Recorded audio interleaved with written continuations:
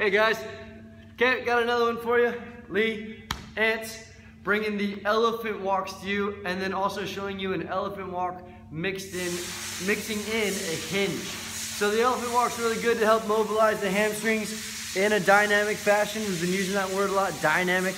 We don't live our life still, so we move around. So this is just another way to get that body open. So we're gonna get our hands flat, pushing through this part of our hand as we walk, keeping our feet as straight as we can, our legs as straight as we can, and keeping it all lined up. You can see Lee behind me moving out of the screen. Well done. And then working backwards. Good, pushing through the ground, getting a bit of a stretch going on there as well. Excellent. Perfect. All right, Lee, what I'll have you do for me is show us that hinge. So now we're gonna mix in a hinge. Biggest thing with the hinge, we can see, retract those shoulder blades, lock in that tummy.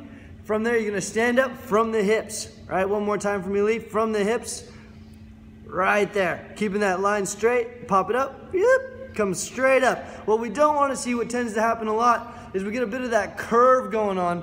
And we got like this Beyonce action. We're just bending and snapping. Don't want any of that, okay? Boom, get it back, straight up, and then we're right back down, walking again. Trying to just build that pattern as best we can. One, and that's it. All good.